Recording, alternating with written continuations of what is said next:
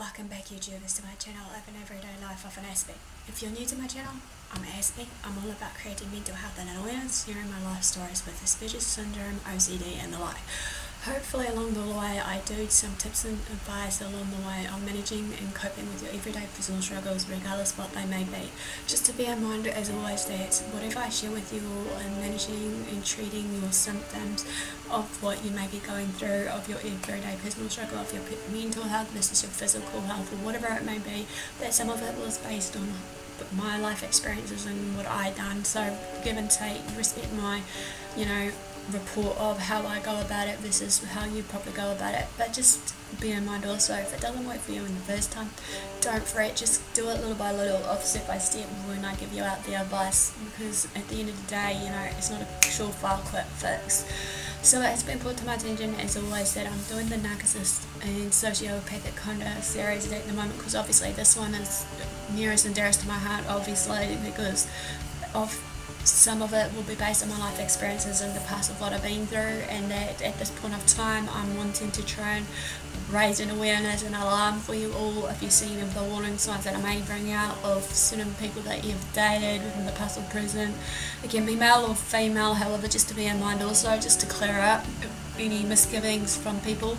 But more on the side of it is a high statistic rate of actually males being the narcissist, because obviously males don't obviously express their feelings and emotions by talking it out or whatever it is, because of this day and age how it is, how they have to just be the macho man, carry on and not to cry over spilt milk, or not to be able to let out their feelings and emotions because it's a sign of weakness, which is obviously we need to demolish that somehow, obviously, because at the end of the day we know basically that it is okay to show your emotions, male or female, but in a healthy, positive manner.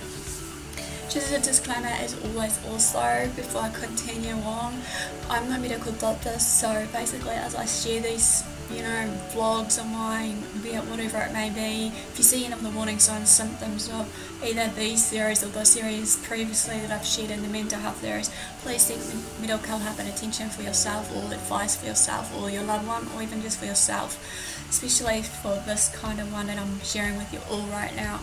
So basically there's going to be some how-tos right now to actually address to you all, and hopefully it doesn't sound too similar. This one's obviously the first part of the how-tos, which is how to deal with a narcissistic partner. So as we know, basically when it comes down to it, if we're living with a partner who has these definite narcissistic traits, it's undoubtedly really challenging for us all. While you may love your partner very much or not anymore, their narcissistic traits can make it difficult for you to feel loved in return from them. So how you can recognise these potential narcissism is knowing that can at least help you to make sense of any seemingly senseless behaviours that they show. You know that for your own sanity as well, right? You may well, or you both have a problem if basically here are some of the 10 signs to look for when I'm asking this question about the narcissistic traits. So he or she, number one, expects continued appreciation and admiration from you and others around them. 2, overstimulates their abilities and underestimates the contribution of others. 3, fantasises about unlimited success in whatever they do. 4, compares themselves very favourable with high status people, assuming only they will understand and truly appreciate them. 5, is often unreasonably demanding, having unrealistic expectations from you and others. 6, contributes very little to the relationship. 7, has little or no empathy, often sneers, is contemptuous and overcritical of you and others around you. 8, is unwilling to discuss your feelings or concerns. 9, lacks insight into themselves and their behaviours. 10, lacks appreciation of you, your feelings, your values, beliefs, morals, your interests and concerns of anything. He or she may also be utterly charming, interesting, entertaining and happy-go-lucky. It is no surprise then, however, that you found or still find yourself drawn into your partner despite all these difficulties that you may face with them. You may have only slowly come to realise that their personality is sad, all about I, me and my. You and others may even thought of them as selfish, pompous, arrogant, snooty, overbearing, big-headed and or a user. However, for some reason, for someone with narcissistic traits, his or her self-esteem often appears high, but sadly it is very likely to be fragile. 2, they cope badly with criticism, which can leave them feeling crushed. 3, so basically what I'm trying to share here is I'm aiming to hopefully help you understand narcissistic traits and give you some support and guide to this. I'll also hopefully, my aim here to give you some ideas on how to make the most of your relationship despite the challenges that will come with it, with these common traits. Now, just to continue on, notice how I never refer to someone being a narcissist as a horrible label. Okay, you can question that to yourself, right? Is your partner truly narcissistic? A diagnosis of NPD, as I mentioned, can only be made by a suitably qualified mental health or medical professional. However, regardless of the label, you have to live with them or not, depending on how you feel. And I want you to know that you're in this right now and to feel that you're not alone. I've been there, done that. So the question may be running through your head is, what is wrong with them? The behaviours and fantasies and their traits that they're showing that are linked with may be understood as a defence against underlying matters. At least there is this psychodynamic right now explanation. So maybe it could be insecurity, unresolved conflict, unpleasant memories, unpleasant feelings, or it could be rooted in being rejected in their childhood by the very people who should have shown them unconditional love and acceptance, which is their parents. As a result of this, however, they now defend their feelings of rejection by continually telling themselves that they are perfect and lovable regardless. They convince themselves that they are self-sufficient and don't require warm relationships with others around them. This doesn't mean that they really don't need others, however, it's quite the opposite. They feel rejected, fallen, empty and depressed when someone leaves them. It's too much of a reminder of the past without their consciously making that connection again. A narcissistic person is very likely to lack any empathy whatsoever. So, how to survive in a relationship with someone with narcissistic traits. People with narcissistic behaviours are usually charming in the beginning, however this self-centered view makes it really difficult for them to develop a strong long-term relationship. Their lack of empathy may even put your own safety at risk. I wouldn't be surprised if over time you found yourself increasingly irritated, frustrated, distressed or desperately hurt. You may have got into a spiral of negativity yourself, with disappointment stacking up and dragging you down. Your self-esteem may have dropped as a result of this. At the same time, you still may love them or think you love that particular person. Before we continue on this video, I want to share with you that you've got to know that narcissism can come in many shades. At one end of the spectrum is malignant narcissistic personality disorder that I clearly addressed to you all briefly what it is. This disorder is similar to psychopathy, although a psychopath doesn't care about being the centre of attention. If you even think you may be living with someone who has full-blown malignant NPD, I urge you to basically watch some of my videos that I've clearly shared so far. But I'm going to hopefully, maybe, I think from memory, I've already done some about the signs of an abusive relationship. So if I haven't, just look through my listings, then I'm going to link this playlist into my description below. Anyway, instead of watching the whole video, basically, just to bear in mind, you'll be at risk of financial, physical, sexual and emotional abuse. I'd also strongly advise you to seek professional help as soon as possible. But on the other end of the scale, basically someone may be displaying some really irritating narcissistic traits. Even just a couple of those traits can make it difficult to maintain a healthy relationship. Narcissists are people who are obviously self-centered, have an inflated sense of their own importance, a constant need for attention and admiration, and a lack of empathy. Usually these people have a fragile self-esteem and are vulnerable to criticism. If you are married to a narcissist or you're dating a narcissist, hopefully this video can help you resolve or manage some of your husband or partner's behaviours. So here are some steps I'm going to talk with you all hopefully today, along with some tips and advice. Again, so that you can get a clearer understanding to this, so that we can know the signs quick smart. So part 1 is knowing when the relationship is unhealthy. 1 is determine if your husband, boyfriend is selfish. Narcissistic people are generally extremely self-centered, thinking only for themselves. They have inflated egos and crave for attention and admiration. They are highly self-absorbed and always looking for ways to be the best or successful than others. Because of this, the narcissistic husband or boyfriend may not love you as much as you love them. He may care more about their needs and interests while not caring about yours at all. They lack empathy towards others, unable to put themselves in other people's shoes or understand and care about what other people are experiencing. 2. Decide if your husband, boyfriend is overly jealous. Narcissists are so obsessed with getting ahead and gaining admiration that they get jealous of other people's accomplishments, success, and the like. This can lead to possessive or even abusive behaviour later on the track. 3. Ask yourself if your husband is manipulative or controlling, as well as your boyfriend here. Narcissistic husbands or boyfriends can try to control their partners by isolating them from friends and family, which forces the spouse to be dependent on the husband or boyfriend. They can also try to control and manipulate their partner, spouse, or what have you by not showing her affection or attention. Some narcissistic husband-boyfriends can resort to verbal and or emotional abuse.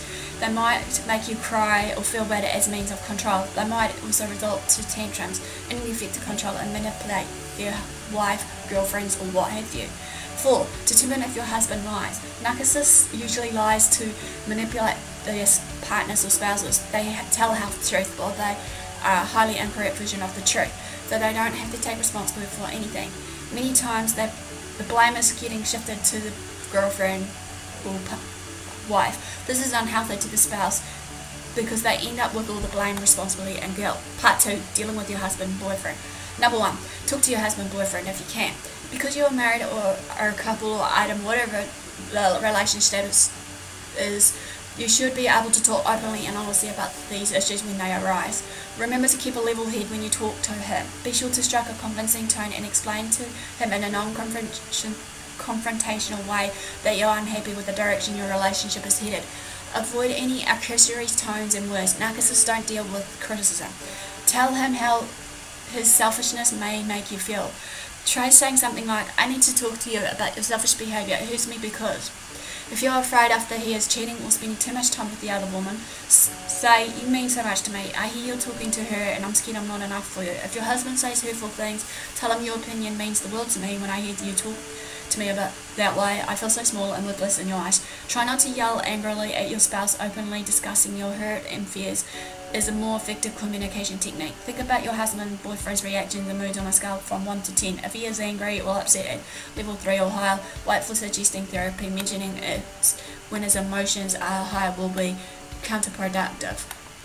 2. Ask questions to understand where he's coming from. Asking questions is a technique that will flatter him because it focuses the conversation on him. Paraphrase what he tells you to show that you are listening when he talks to you.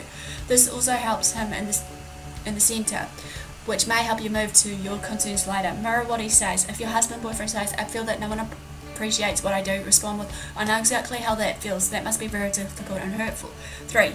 Use the term we instead of you. When pointing out his faults or suggesting a marriage relationship counsellor, use we instead of you. This gives them the illusion of a shared responsibility and blame instead of making it seem like it was all his fault, which may cause a negative reaction in a narcissist. Instead of saying you hurt me by being selfish, say we hurt each other because we sometimes think more about ourselves than each other. 4. Frame everything so it's about his benefits. Narcissists really care about anyone else's needs. To get something you want, make it seem like it's all about him. If you want to go to a friend's house for dinner, don't say I want to go eat dinner with Ben in case. Instead say they really love you. They'll love you to have you at dinner. Convince your husband, partner that doing things that for you reflects well on him. Say something like, by helping me cleaning the garage, you show everyone how good you are taking care of me.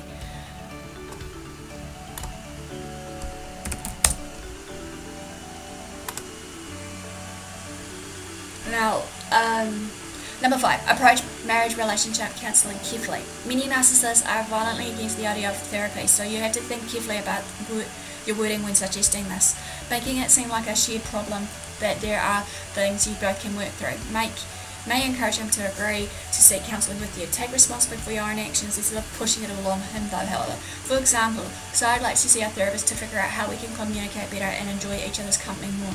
I want to work on ways for us to work better in our relationship so we can both get what we need. This keeps the tone non-accusatory. Commit together to attending multiple sessions. This is important because one session will probably not be enough. Instead, shoot for maybe 3 to 4. Your counselling can help you decide this, however. Number 6. Consult a relative or a trusted friend. Consulting a relative or a friend could help you deal with your husband, boyfriend. They also might be able to tell you how long this problem has been occurring. Has been like this since he was an adolescent, or is it a recent development that has just persisted now? Talk to family members or your boyfriend, husband about his past. Are there things in his past you can work through that might help alleviate this problem? Ask the friends and relatives what they have done in the past to deal with your husband. They might have more experiences than you. 7. Try to find the root of the problem. Many have insecurities too, just to remember, not just females, and sometimes they may make up for it, sometimes in discoverable ways. If the narcissistic tendencies are recent, try to find out what happened that made him start acting like this in the first place. Step into his shoes to figure out why he's hurting. Walk in his shoes. For example, if he's injured or you've just gotten a recent job, he might feel like he isn't adequate enough. Thus, he may be trying to direct attention to himself. If your husband, boyfriend says, "My life isn't where I hoped it would be," respond with something like, "Maybe not, but we have a lot of good things. We can work on things that you're not happy with." Then point out the good things in your life and relationship. Then help him make a list of things you can work together to make this change. If your husband, boyfriend has been hurt or injured, tell him, "Honey, I know you are not quite at 100% right now, but that doesn't make you less of a person or a man." Or, "My new job doesn't affect the way I view you. You provide more than enough than just a paycheck through this relationship." 8. Find out if your husband, boyfriend is willing to change. If your husband, boyfriend is willing to change, there might be a way for you to work through these problems. If your husband, boyfriend is not willing to change, there may not be any hope to make the relationship better. Talk to him about his behaviours and see how he reacts. You can start with being honest by saying, "I feel that I am being taken for granted and this relationship is more about you than me. However, this might not work for serious narcissists." Instead of start the conversation with flattery, make everything about him. Say, "You are such a great provider and strong presence in this relationship," and then go into your concerns very carefully. Number 9. Give him little rewards. Sometimes trying to get a narcissist to do things takes a bit of work on your part. Try a reward compromise to encourage him to help you.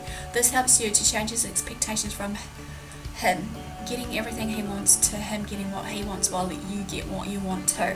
If you want him to mow the lawns, tell him you will do something for him after he mows the lawns. For example, if you mow the lawn for me this weekend, I will cook chicken wings and cake for your poker game next Tuesday. Make sure that the reward is after the task, however, that way he starts to understand he needs to help you before getting the rewards or getting rewarded. 10. Give him attention. Your husband, boyfriend is your partner and deserves to feel loved. Giving him attention doesn't mean feeding his ego. Spend time with him, tell him you love him, decide on what activities to do after work or on weekends together. Teach each other through the day. This kind of attention should please a narcissist because you are paying attention to him. Spend half an hour or 45 minutes together each night talking about your days to make sure he listens to you. Say, "We each can spend half an hour talking about our days," or suggest switching back and forth between stories. When choosing activities on the weekends, frame things where he is the centre of attention. If you want to go to the movies, say, "I know you want to see that new movie, why don't we go see it?" If you'd like to go on a hike, say you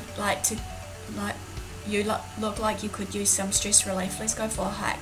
11. Be patient. Remember that the large scale of behaviours changes always do take time. Don't expect an immediate change straight there and then.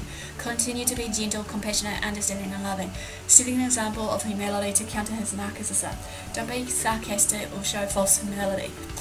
Be honest as you assess his progress. Is he making an honest effort to change? Is he still treating you badly? Is the relationship worth continuing to give you so much of yourself to? Part 3. Taking care of yourself. Establish a strong presence in the relationship. Make a place for yourself in the marriage relationship. Take some control over things, whether it is money, the house, sex, or something else. Narcissistic people often think they are the most important person in the relationship. Make sure that your husband knows you are as important to the marriage as he is. Have humour in some of the situations. If your husband thinks he's perfect, use humour to dispel that notion. Help him see that he's not perfect, the best, or the centre of the universe. Let him know instead that he's important and that you love him, but other people are important too. 2. Remember that you are worthy. Most narcissistic people feel entitled to superior treatment. He might think, I deserve special treatment because I make the money and pay the bills.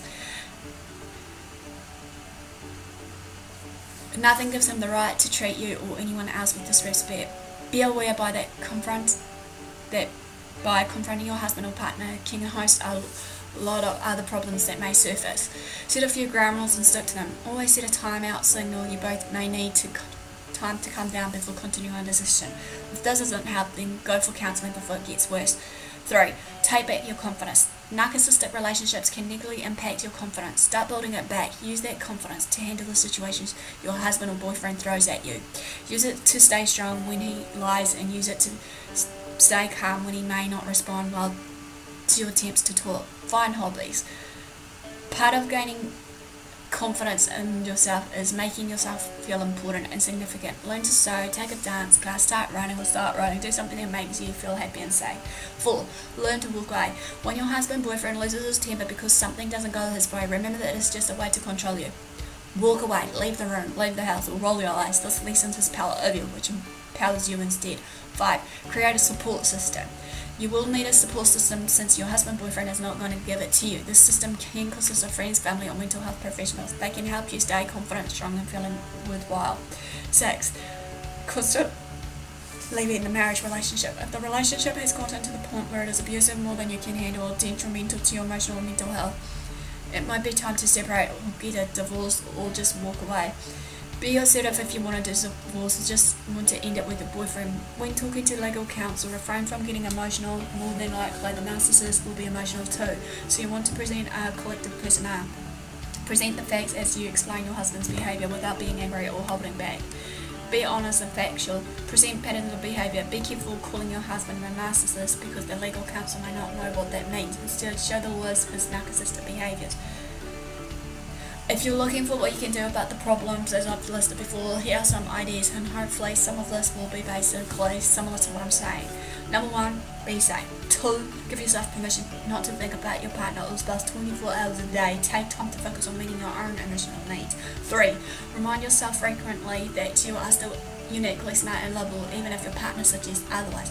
4, use whatever resources you have to deal with your own pre-existing insecurities so that you get better protected against your partner's criticism. 5. Accept that you cannot change your partner, if only. 6. View the behaviour as a reflection of your insecurities. Don't take it personally. 8. Show your experiences with a trusted person, an online counsellor, a priest, a wise individual, someone you won't judge and won't blab unless you're in danger of harm. 9. Decide for yourself and write down what you do and don't find acceptable behaviours. Discuss it with someone you trust to make sure that you're not making excuses for that behaviour. 10.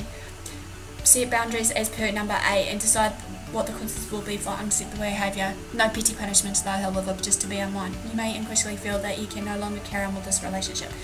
11.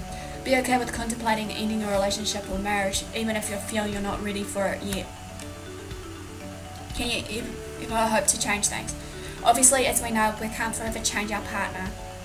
Not because he or she may be narcissistic, but because none of us have such power over other people, at least not under normal circumstances.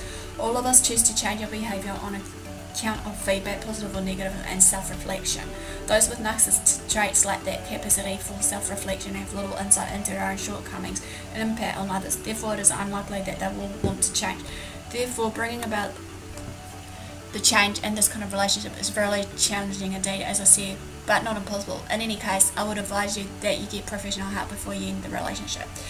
Here are some tips that hopefully will be able to make your relationship work. Here's what might help. 1. Talk about why you're our relationship with others is so important, what it means to feel really connected with another person. 2. Suggest any change without any reference to wrongdoing on their or your part. 3. Emphasize the benefits to him or her, you in the relationship of a particular change or action so that it builds up their views of themselves of being good. 4. Remind yourself frequently about what you do like about them instead of rehearsing what you don't like. 5. Help them focus outward, away from me, myself in a fun way by asking questions such as, for example, who's the best teacher, who's the best student in class, who's your ideal personality around you and why, etc, etc. This is particularly important when your partner, spouse is depressed. 6. Offer an option of someone else about a specific behaviour that might have irritated them, making sure you sandwich it very gently between positive. 7. Do your best to make connection between their past hurts and behaviour now. The more empathetic you feel, the less likely to get into a spiral of negativity, honouring your own boundaries though. 8. Gain their interest if you can about the story of their lives of people around them. 9. Help them understand gradually and gently what others feel and might truly want, need or expect from them. 10. Oh, I forgot the most important one obviously is be patient.